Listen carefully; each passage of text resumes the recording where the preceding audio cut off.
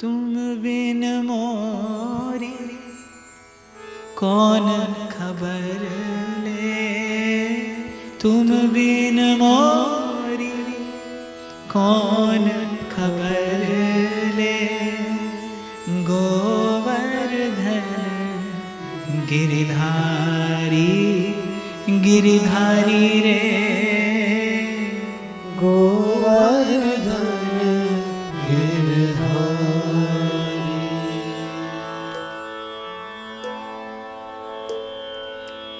तुम बिन मोरी कौन खबर ले, तुम बिन मोरी कौन खबर ले, गोवर्धन गिरिधारी गिरिधारी रे, गोवर्धन गिरिधारी। तुम बिन मोरी कौन खबर ले, गोवर्धन गिरिधारी, तुम बिन मोरी कौन खबर ले, गोवर्धन गिरिधारी, गोवर्धन गिरिधारी गिरिधारी रे, गोवर्धन गिरिधारी। हरि सभा में द्रौपदी पुकारी, हरि सभा में द्रौपदी पुकारी, राखो लाज हमारी गिरिधारी रे, राखो लाज हमारी गिरिधारी रे, राखो लाज हमारी, राखो लाज हमारी गिरधारी रे, राखो लाज हमारी। तुम बिन मोरी कौन खबर ले, गोवर्धन गिरधारी, तुम बिन मोरी कौन खबर ले, गोवर्धन गिरधारी, गोवर्धन गिरधारी गिरधारी, गोवर्धन गिरधारी। और द्रौपदी कहती है उस क्षण के बाद मुझे कोई ना दिखाई पड़ा, ना मेरे अपने ना मेरे पराए। मेरे सिर पर था सुदर्शन चक्र, और जब राजसूय यज्ञ कि उस अग्र पूजा के समय शिरोच्छेद किया था केशव ने अपने सुदर्शन चक्र से शिशुपाल का, तो रक्त की धार सी बह आई थी, और मैंने वो मंगल वस्त्र, वो परिधान जो शुभ शकुन का सूचक होते हैं, मैंने भाव में आकर उसी पल्लू को चीर कर और बांध दी थी केशव की उंगली पर वो पट्टी, रक्त की धारा रोकने को। और माया ने मुझसे कहा था ये क्या किया रानी, मंगल वस्त्र फाड़ना अपशकुन होता है। कृष्णा ने कहा तू नहीं समझेगी, मेरे सब शकुन अपशकुन इनके चरणों पर न्यौछावर हैं। और बांध दिया था वो साड़ी का पल्लू उनकी उंगली से।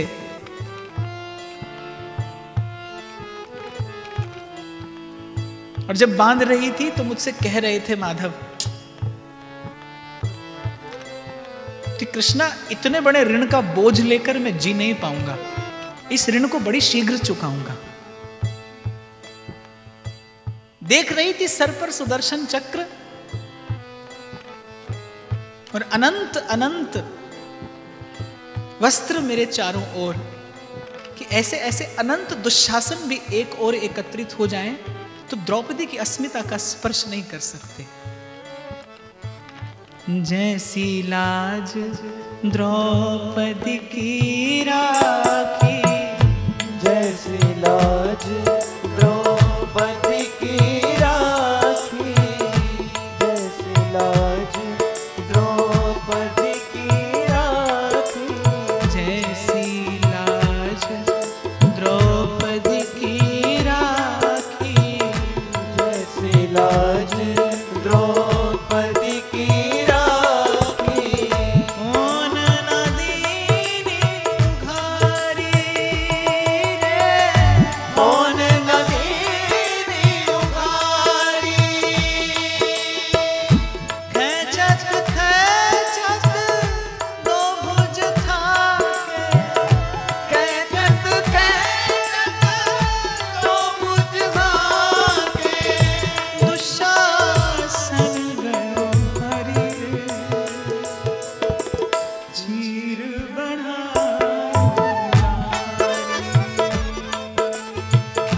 चीर बढ़ायो मुरारी रे, भक्त की टेक लटारी, अब की टेक हमारी रे,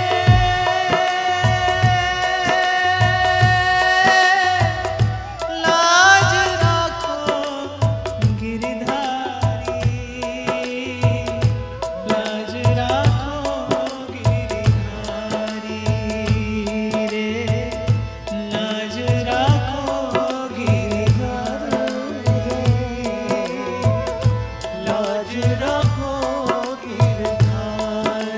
तुम बिन मोरी कौन खबर ले गोवर्धन गिरधारी, बिन मोरी कौन खबर ले गोवर्धन गिरधारी, तुम बिन मोरी कौन खबर ले गोवर्धन गिरधारी, बिन मोरी कौन खबर ले गोवर्धन गिरधारी, गोवर्धन गिरधारी गिरधारी रे, गोवर्धन गिरधारी, बलिहारी रे, गोवर्धन गिरधारी।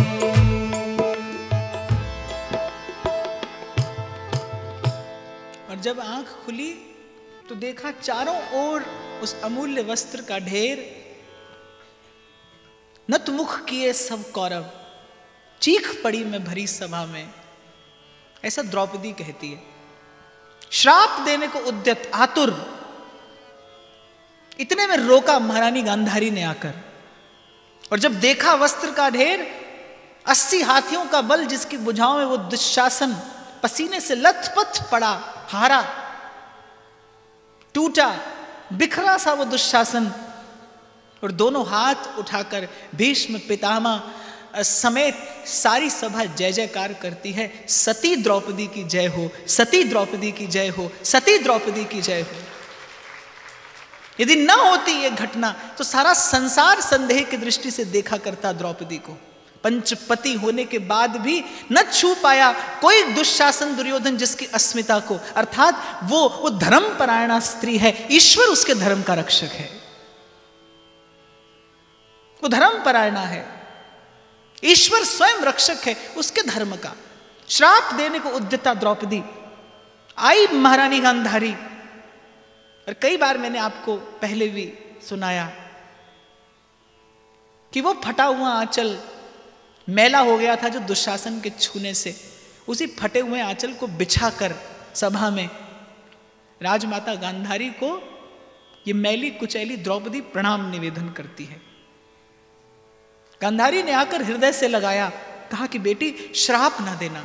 चिल्लाई गांधारी कि दुर्योधन भाभी के वस्त्र हरण का आदेश तो दे दिया, अब माता के वस्त्र हरण का आदेश दे।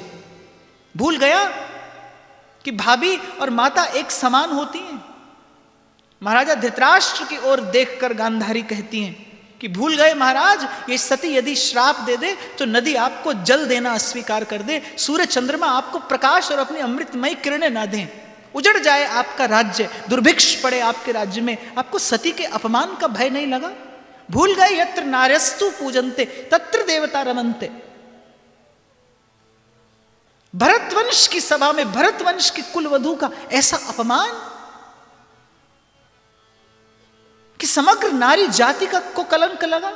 समस्त दिक्पाल साक्षी हैं। ऐसी लोमहर्षक और बर्बर घटना काल क्रम में न कभी घटी और न कभी घटेगी। होश आया धृतराष्ट्र को। मैं वर देता हूं द्रौपदी, तुझे मांग क्या मांगती है? और क्या मांगती है द्रौपदी? कि लौटा दिया जाए मेरे पतियों का सम्मान और उनके अस्त्र शस्त्र। तीसरा वर मांगने को धृतराष्ट्र कहते हैं तो कहा महाराज मैं क्षत्राणी हूं, 2 से अधिक वर अपने अपने गुरुजनों से भी प्राप्त करने का मुझे अधिकार नहीं है। ऐसे समय में भी धर्म की मर्यादा के बाहर पग नहीं धरती द्रौपदी। ऐसे समय में भी माता को प्रणाम करना नहीं भूलती द्रौपदी। हाथ जोड़कर गांधारी ने कहा बेटी श्राप न देना, पर मुझे ऐसा लगता है बाप, मैं बहुत बार इस घटना का चिंतन करके पीड़ित होता हूं। मुझे ऐसा लगता है कि द्रौपदी के मन में तो कहीं जैसे आशीर्वाद भी कहीं मन में घट जाता है ना, मुख से कहा जाए न कहा जाए, ऐसे ये पीड़ा भी शायद कहीं द्रौपदी के मन को बेध गई। कह दिया द्रौपदी के हृदय ने, घटेगा आज से भरत वंश का धर्म तिल तिल करके। आप नहीं है राज सिंहासन पर बैठने योग्य, आप राजा होने योग्य नहीं है, राजदंड आपके हाथ में शोभा नहीं देता। जो न्याय न कर सके वो राजा कैसा। घटेगा इस भरत वंश का धर्म तिल तिल करके, और एक दिन ऐसा आएगा जब ये भारतवासी मलेच्छों का जूठन धन देकर खाएंगे, मलेच्छों की चाकरी करेंगे। आज भारत देख रहा है वो दिन। भारत जैसे देश में धर्म की ऐसी दुर्दशा, ये भारत माता का अभिशाप है। मैंने कहा द्रौपदी भरतखंड की मां है, वो सारे भारत की जननी है। जननी का अपमान, और ये ईश्वर का वचन भी है और ईश्वर का वाक्य भी कि जो देश, जो समाज, जो राष्ट्र नारी के सम्मान की रक्षा के लिए उद्यत ना हो, उसको विध्वंस हो जाना पड़ता है, उसे समाप्त होना पड़ता है। द्रौपदी ने तो क्षमादान दे लेकिन जब भेंट हुई द्वारिकाधीश से, पहली बार परिवर्तित हुआ दृश्य। आज से पूर्व सदा अश्रु होते थे द्रौपदी के नेत्र में, मुस्कान होती थी कृष्ण के मुख पर, आज अश्रु थे कृष्ण के नेत्रों में। और भीनी सी मुस्कान कि केशव आपका ये ऋण कैसे चुकाऊंगी, न होते यदि आप, न आते यदि आप। मुख की ओर अपने हस्त कमल का संकेत करते हुए प्रभु कहने लगे कि कृष्णा, ये कहकर मुझे लज्जित ना करो। लज्जा मुझे इस बात की है कि मुझे आने में विलंब हो गया, आने में थोड़ी देर हो गई।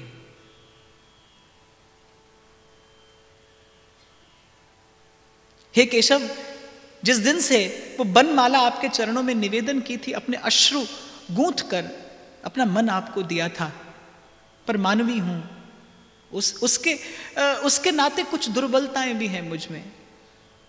मन मरा नहीं, मन मिटा नहीं।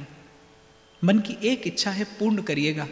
जिसने स्त्री के इस अपमान में सहयोग दिया है और जो मूक दर्शक होकर बैठे, उनका नष्ट होना आवश्यक है, नहीं तो नारी के सम्मान की रक्षा कौन करेगा।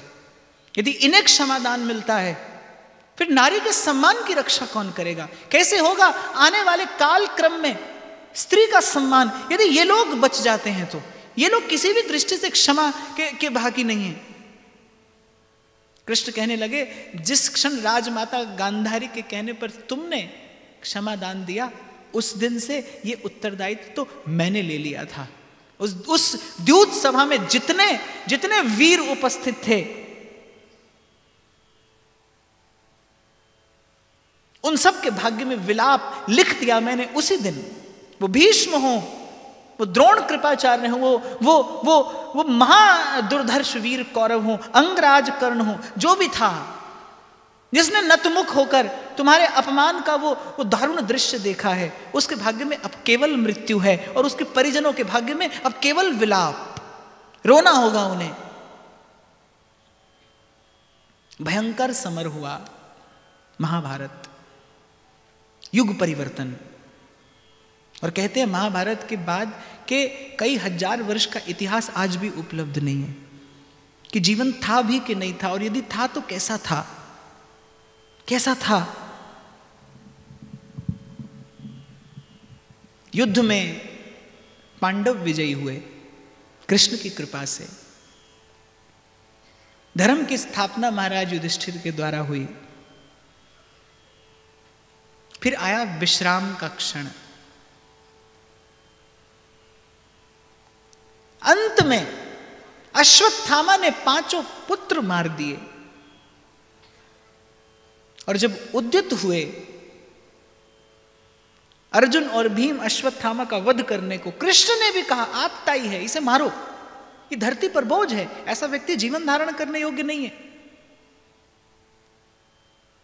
विचार करिए, पंच पुत्रों के शोक से ग्रसित जिस स्त्री का हृदय हो और निर्मम हत्या, सोए हुए बालकों की हत्या। कहते दुर्योधन भी पीड़ित हो गया था जब अश्वत्थामा के मुख से सुना कि सोए हुए 5 बालकों को मार दिया। अरे तूने मेरे वंश का मूल नष्ट कर दिया, मूर्ख, ये क्या किया। जिसके हृदय में शोक हो पंच पुत्रों की मृत्यु का, वो स्त्री क्षमा दान करती है उसी आतताई को जिसने सोते हुए बालकों को मारा। रोक दिया अर्जुन का हाथ द्रौपदी ने कि नहीं, ये गुरुपुत्र है, अवध्य है। और जो पीड़ा आज पुत्रों की हत्या के कारण मेरे हृदय में हो रही है, इसके वध के पश्चात वही पीड़ा इसकी माता के हृदय में भी होगी। मैं पीड़ा बांटने इस संसार में नहीं आई, मैं पीड़ा का विस्तार करने इस संसार में नहीं आई। द्रौपदी को तो कृष्ण ने प्रसाद स्वरूप दी है पीड़ा, कम क्या और अधिक क्या। हे केशव, तुम्हारी उदारता का स्मरण करते करते मेरा आंचल इतना उदार हो गया है कि अब इस सारे संसार की, सारे अस्तित्व की पीड़ा भी इसमें समा जाए तो तुम्हारी द्रौपदी, तुम्हारी कृष्णा, तुम्हारी प्रिय सखी सह लेगी। सारे अस्तित्व की पीड़ा भी यदि इसमें समा जाए। छल छला आए कृष्ण के नेत्र।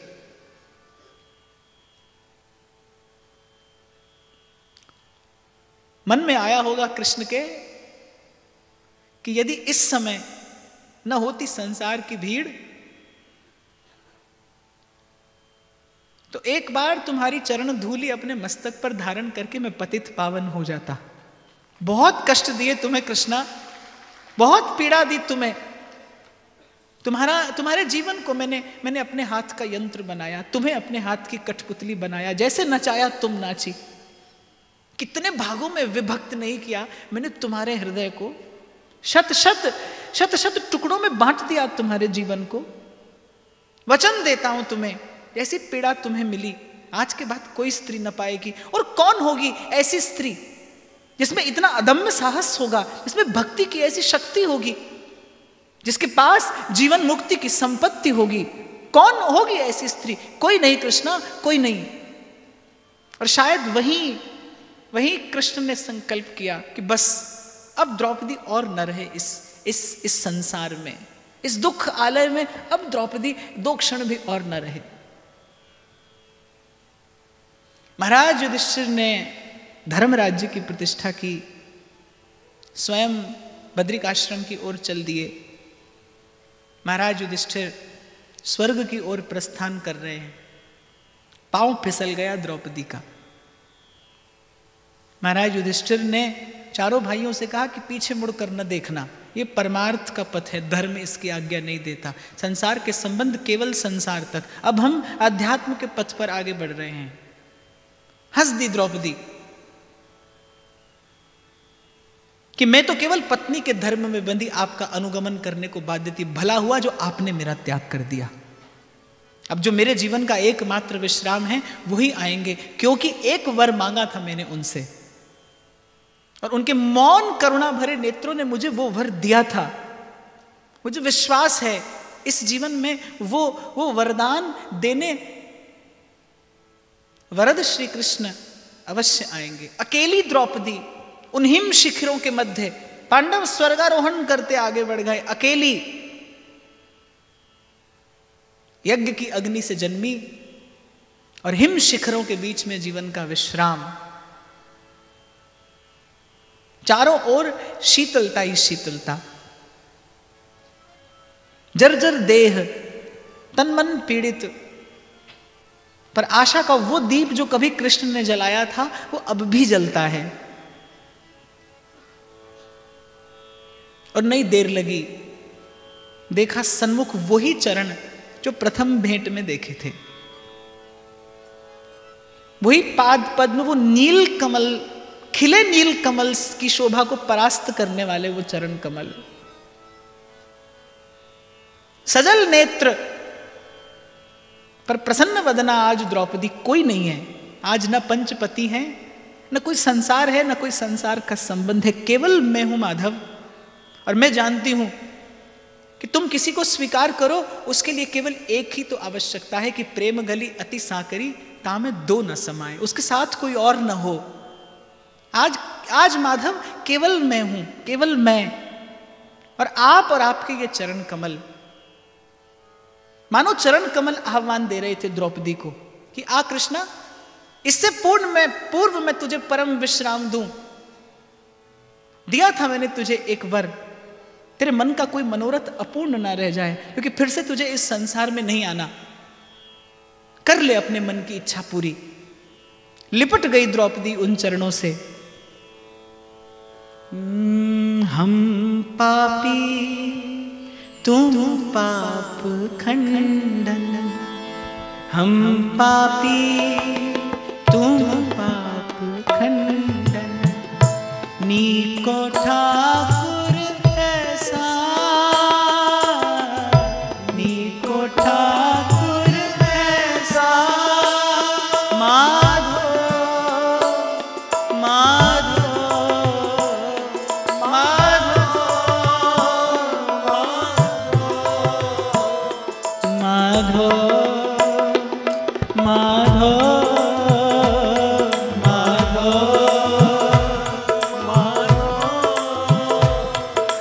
हम ऐसे तुम ऐसा, माधो हम ऐसे तुम ऐसा, हम पापी तुम पाप खंडन, हम पापी तुम पाप खंडन, नीको ठाकुर ऐसा, नीको ठाकुर ऐसा, माधो माधो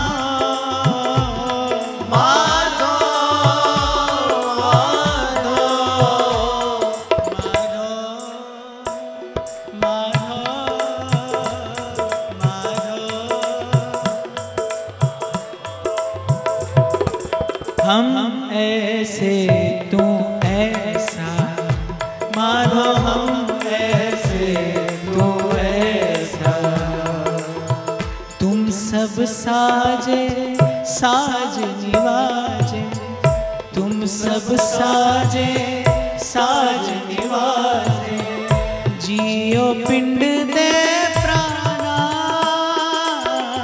जियो पिंड दे प्राणा,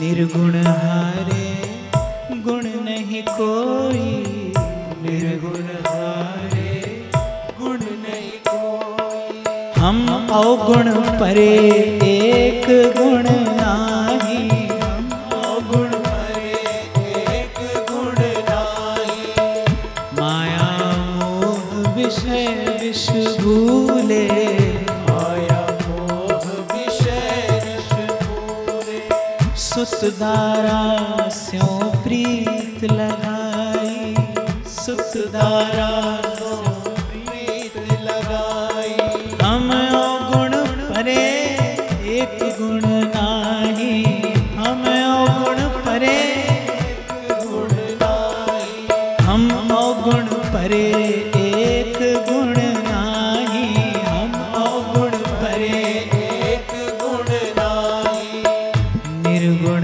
हारे गुण नहीं कोई, निर्गुण हारे गुण नहीं कोई, निर्गुण हारे गुण नहीं कोई, निर्गुण हारे गुण नहीं कोई, दान देओ में हर बाना, दान देओ में हर बाना, माधो माधो माधो माधो माधो माधो माधो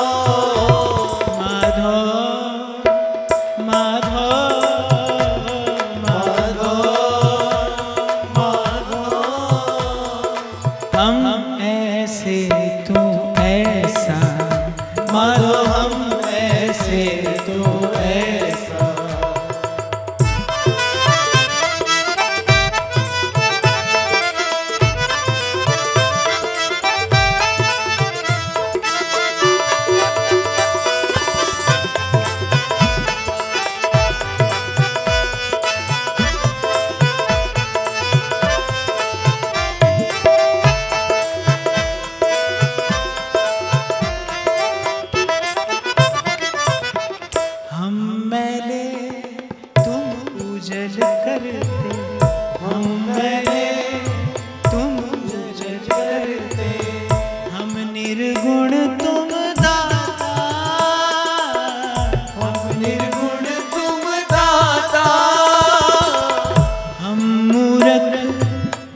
चतुर सयाने, हम मूरख चतुर सयाने, हम मूरख तुम चतुर सयाने, हम मूरख तुम चतुर सयाने, सर्व कला के ज्ञाता, सर्व कला के ज्ञाता, माधो माधो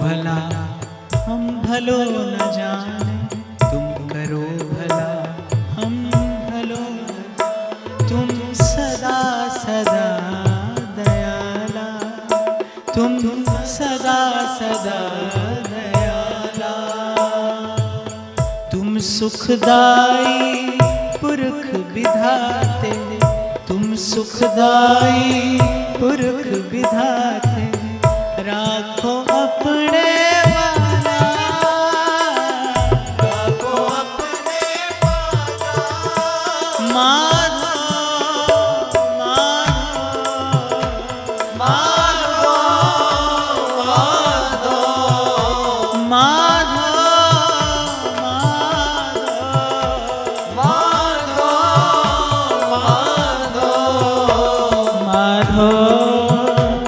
माधो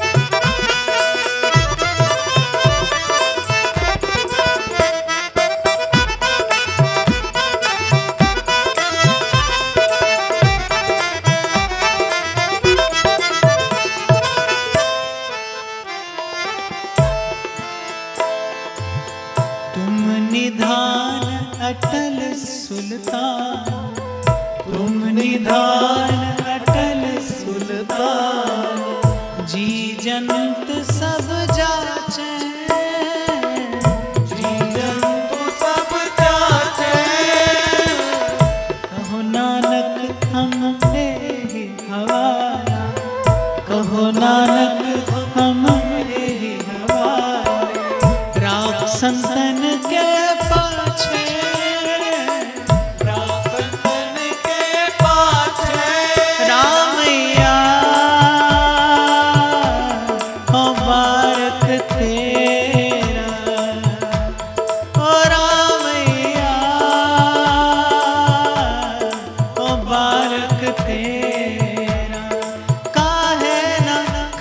खंडस अवगुण मेरा, काहे ना खंडस अवगुण मेरा, रामैया हो बारक तेरा, रामैया हो बारक तेरा। तुम निधान अटल सुल्तान, तुम निधान अटल सुल्तान, जी जंत सब जाचे, जीव जंतु सब जाते, कहे नानक हम ए हवाला, कहे नानक हम ए हवाला, राख संतन के पाछे, राख संतन के पाछे, माधो माधो माधो माधो, ओ माधो माधो माधो माधो, माधो माधो माधो, हम ऐसे तू ऐसा, माधो हम ऐसे तू ऐसा, ओ माधो हम ऐसे तू ऐसा, माधो हम ऐसे तू ऐसा, माधो माधो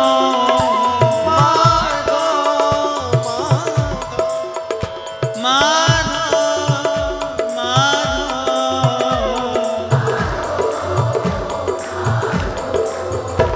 माधो माधो माधो,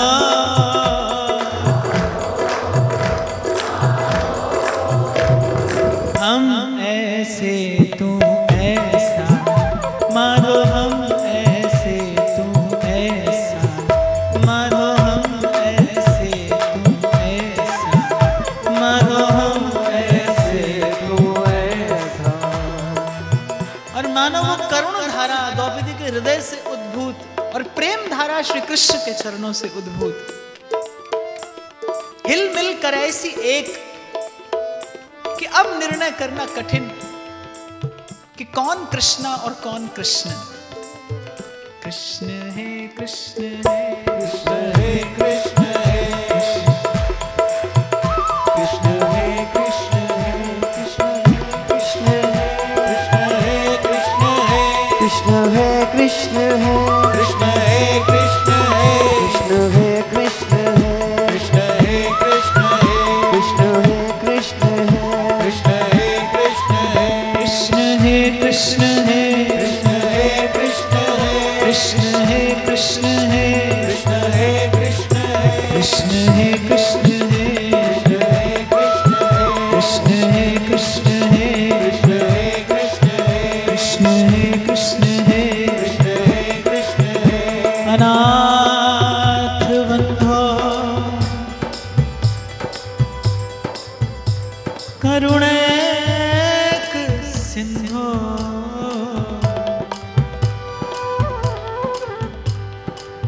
हाहन्त कथम नया। कृष्ण है कृष्ण है कृष्ण हे कृष्ण हे, कृष्ण है कृष्ण हे कृष्ण हे, कृष्ण है कृष्ण है। कृष्ण हे कृष्ण हे। तो मेरा 3 दिन का ये त्रुटिपूर्ण प्रयास मैं हृदय के गहनतम स्तर से याचना की गई क्षमा के साथ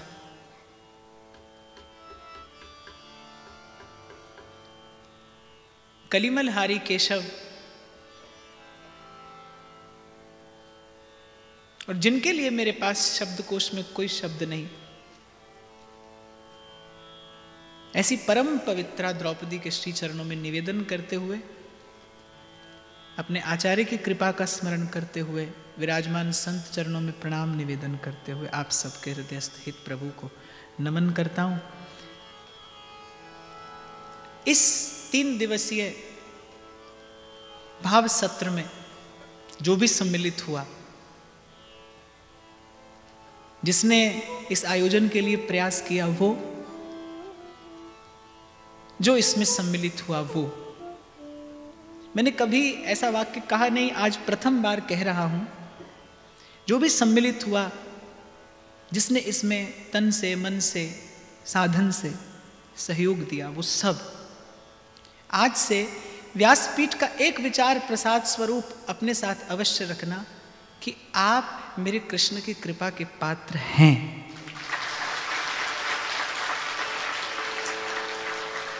यदि ऐसा न होता तो आज भाव देश में ये घटना न घटती। मैं मेरी अनुभूति को कह पाने में असमर्थ हूं। मेरा भाव पूरित हृदय, और उस हृदय में स्फुरित होती भावना अंतर्यामी जानता है। हृदय की इस पवित्रता के लिए आचार्यों का, गुरुजनों का, संत चरणों का एवं आप सबकी शुभकामना एवं शुभाशीष का बहुत बहुत वंदन, अभिनंदन करते हुए एक बार फिर से आपकी श्रद्धा को, आपके विश्वास को, आपके आदर को बहुत बहुत प्रणाम, बहुत बहुत नमन। रसीली मनमोहन की वेणु, जय जय जय श्री वृंदावन। कौन हरिवंशी समरस देन, जय जय जय श्री वृंदावन। अगोचर नित विहार दर्शन, जय जय जय श्री वृंदावन। सलोनी पायो निकुंजन ऐन, जय जय जय श्री वृंदावन। हरिवंश चंद्र अमृत बरस, सकल जंतु तापन हरणम। जय जय हरिवंश जगत मंगल पर, श्री हरिवंश चरण शरणम। जय जय हरिवंश चरण शरणम।